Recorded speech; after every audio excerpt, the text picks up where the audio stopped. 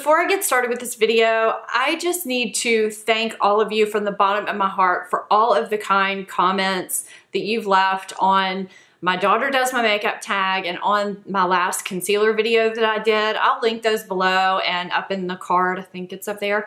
But I'm just kind of overwhelmed at how great all of my subscribers and viewers are.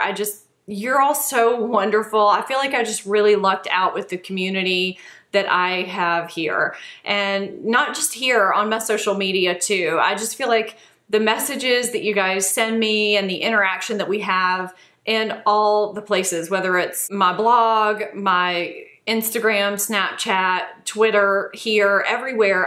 I love the engagement, and I just feel like I have the best subscribers and viewers ever. So thank you all so much, because actually it's not really just those two videos, it's every video. I feel like you guys are so great. I just wanted to get that out right here in the start. I didn't want to save it for the end, and I didn't want to forget to do it. So thank you, thank you, thank you from the bottom of my heart. And now we can get started with this powder video, because I know some of you have really been wanting me to talk about some powder, so we can get started.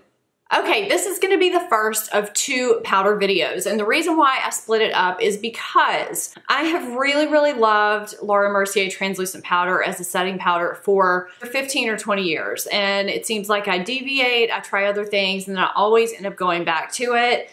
And I've recently found a couple of really great alternatives, and they're great alternatives for different reasons. I've also found some different setting powders that are absolutely fantastic, and they range from higher end to lower end, but I felt like these two were just very specific alternatives for Laura Mercier setting powder. So I'm gonna do a whole separate video on really good setting powders for oily combination skin and skin that is maturing, that is also oily combination skin. But this video is going to be just the two great alternatives, or Laura Mercier translucent setting powder dupes, that I found. I feel like there is a reason why people like the Laura Mercier translucent setting powder, whether they have dry or oily skin. This is what it looks like. It is $38 for 1 ounce of product.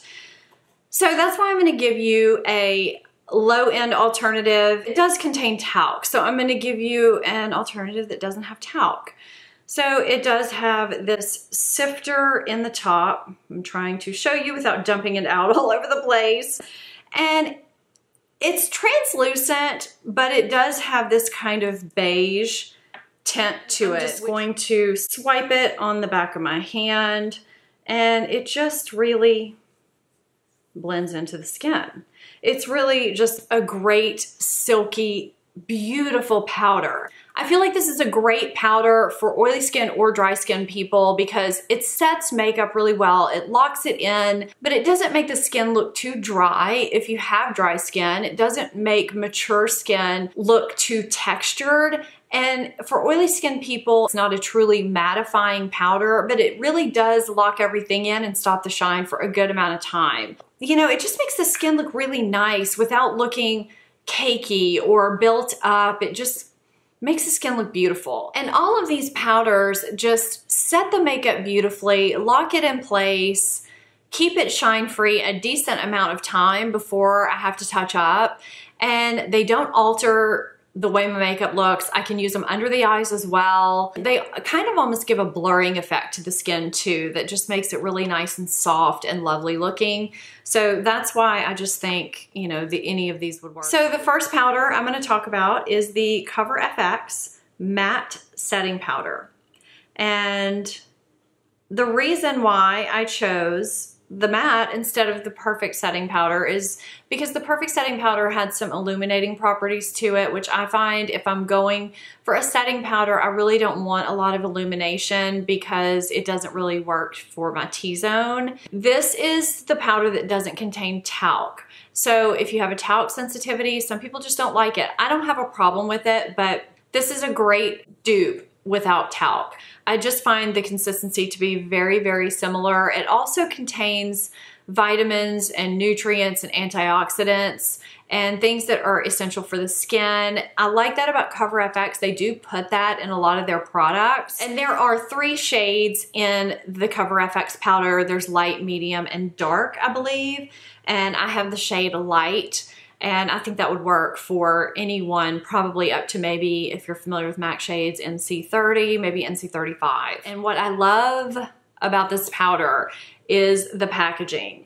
I think it is absolutely ingenious. You have this little flip top on the inside that has stopper holes in here that help the powder not leak out. And you shake your powder out, get whatever you want, and then you can cover this back up. And it's just wonderful for travel. If you're someone like me who actually travels somewhat frequently, I just really appreciate this. Now, the bad thing about this is that it is $35 for 0.35 ounces, which does break out to $100 for an ounce, but you use so very little to get such a great result. There's a reason why people love the Cover FX powders. They're just really, really good powders. So here are the containers next to each other so you can see the size comparison. It's not that much smaller than the Laura Mercier, but you can see, an ounce versus 0.35. That is quite a little bit of difference, but again, a little goes a long way. And the result is beautiful. But I love this powder. I'm gonna show you at the end all three next to each other and just what they look like. See here on the back of my hand, it just, again, same thing. It just blends in beautifully. You can't even see it. I barely even rubbed it in. With all of these, I can set them under my eyes, I can put them on my face, and they just work beautifully as setting powders. So that is the Cover FX Matte Setting Powder. My light is starting to go down. I'm trying to get this video in without losing my entire light. So the next powder is the drugstore option, and I think this is a fabulous powder. I am just sorry that I didn't discover this years ago. This is the Boots number 7 powder, and I think there's some fingerprints on there, but I love the container. It's just super cool looking to me. This powder is roughly $12.99 for about 0.7 ounces of product, which comes out to $18.56 for 1 ounce. I think that's pretty good for such a fabulous powder. So again, there's no alteration in color of my makeup. I can use it to set my under eyes. I can use it all over the face. It just gives a soft effect to the face. It sets my makeup beautifully. It took me a while to find this. I think I got it at either Ulta or Target. I can't remember. It's very finely milled, kind of light diffusing. Again, it gives a soft look to the face. And this is what it looks like in the container. So on the back of my hand, again, it just rubs into the skin nicely. You can't even see it.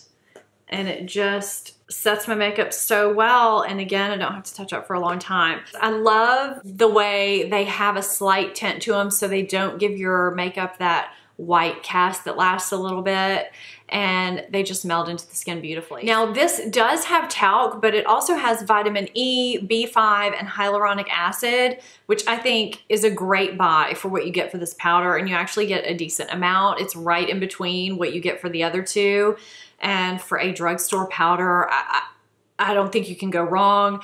I am linking both of these below. I do have an Ebates link below.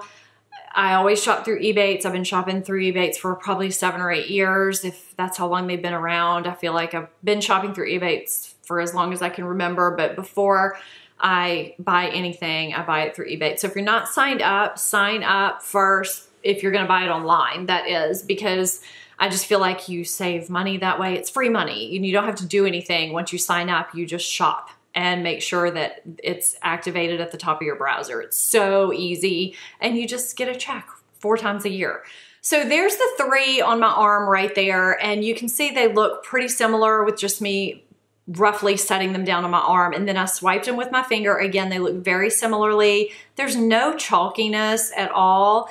And then I swipe them in with my brush. They just disappear. I'm also showing you a flash picture. There's no flashback with these, and that just really clinches it. If you can get a great powder with little to no flashback that looks beautiful on the skin, it's gold. It is gold. I hope this video is helpful for you if you have oily combination skin, if you have aging or maturing skin, over 40, however old you are.